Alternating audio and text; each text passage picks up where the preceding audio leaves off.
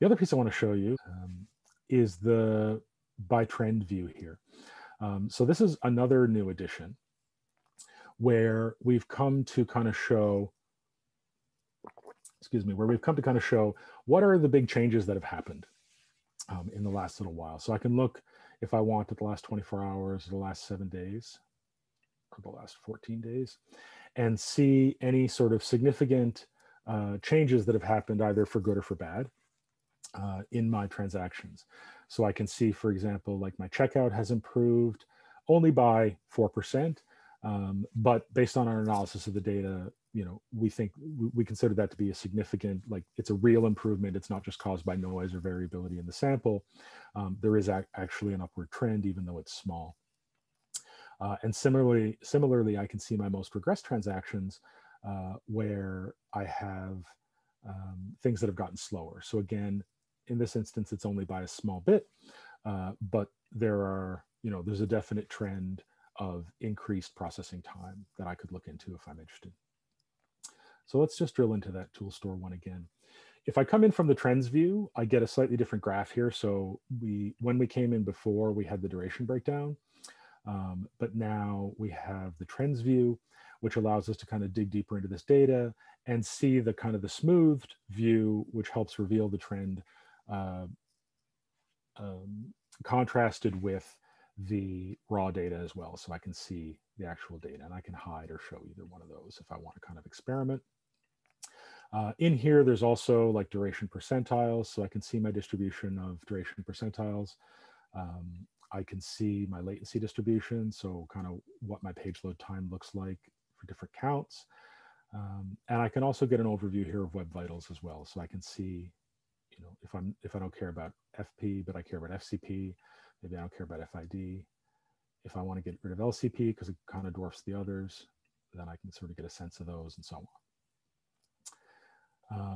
Let's suppose that so we saw that this transaction got a little bit worse. It was kind of 8% slower. Maybe that's not super concerning to me, but I might want to make sure that I don't miss out on something if it starts to get even slower again. So maybe I want to create an alert to remind me, hey, like if this gets really bad, let me know so I can come back in and take another look. So from here, I can go and create a metric alert. And this basically lets me define alerting thresholds and say, hey, I want you to notify me. So I can say, okay, it's a metric alert. I want to do it in my production environment. My data sources event type transaction is pre-filled for me because I came in from there. And it has all the pre-filled criteria for the particular transaction that I care about, and some of the transaction durations and so forth. So let me say I don't care about that. I just care about the transaction. But maybe I want to make sure that I'm only looking at transactions that have the LCP measurement because I'm going to set up my filter on LCP.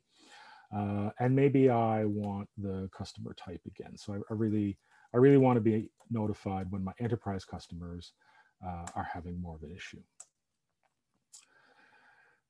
The function I'm interested in is P75. And it's not of transaction duration, it's of LCP. And that can be a little bit noisy, so let's smooth this out over more of like a 10-minute window.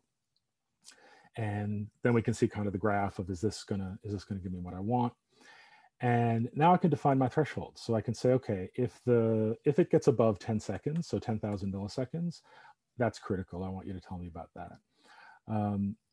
If it gets above a warning status, let's say if it gets above 8 seconds, then that's a warning threshold.